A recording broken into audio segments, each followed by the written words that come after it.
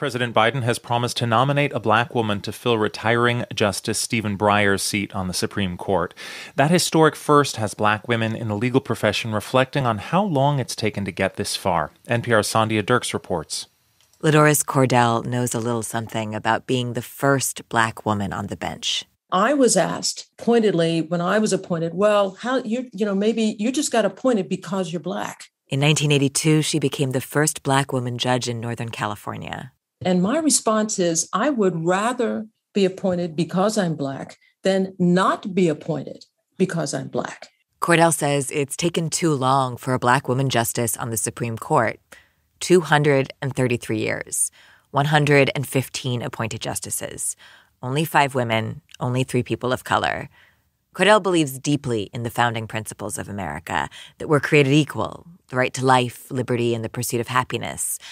But those principles were promulgated by white propertied men. They did not intend those principles to apply to women, to apply to poor people, or to apply to people of color. Cordell says that's why it matters that there be a black woman justice, because it moves the nation a little closer to fulfilling its promise, something she's tried to do in her own work.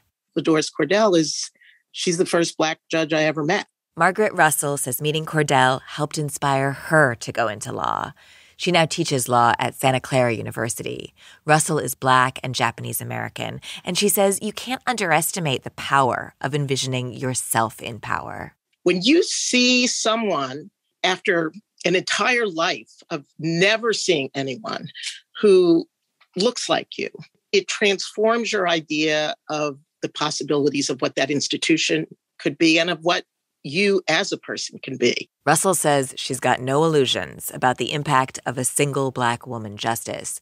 Biden's nominee will join a court with a conservative supermajority that seems intent on overturning major civil rights rulings. In terms of actually affecting decisions in these momentous cases coming up, I think it's not going to happen. Tomiko Brown-Nagin, dean of the Harvard Radcliffe Institute, says she's hoping for the day when an appointment like this isn't considered history-making. If we can get to a point where it's not so significant that a black woman is appointed to some prestigious position, then we will have come closer to the dream of equality that so many civil rights activists and lawyers fought for so many years. Brown-Nagin warns against summing up whoever is nominated by just their race and gender, because it diminishes their remarkable accomplishments, and because it creates this false impression that someone will rule a certain way just because they're black. Black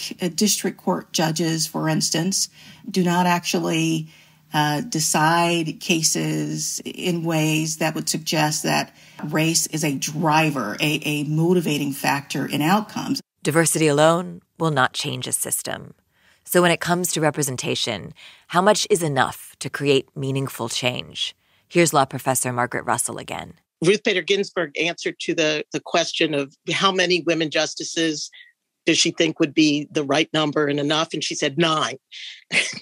And no, I mean, it's never enough in the sense that we're never going to really catch up and remedy centuries of racism and sexism. I'm really afraid that we're going to lose ground and go backwards. This appointment itself is still a giant step forward, Russell says.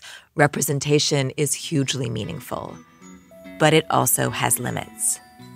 Sandhya Dirks, NPR News.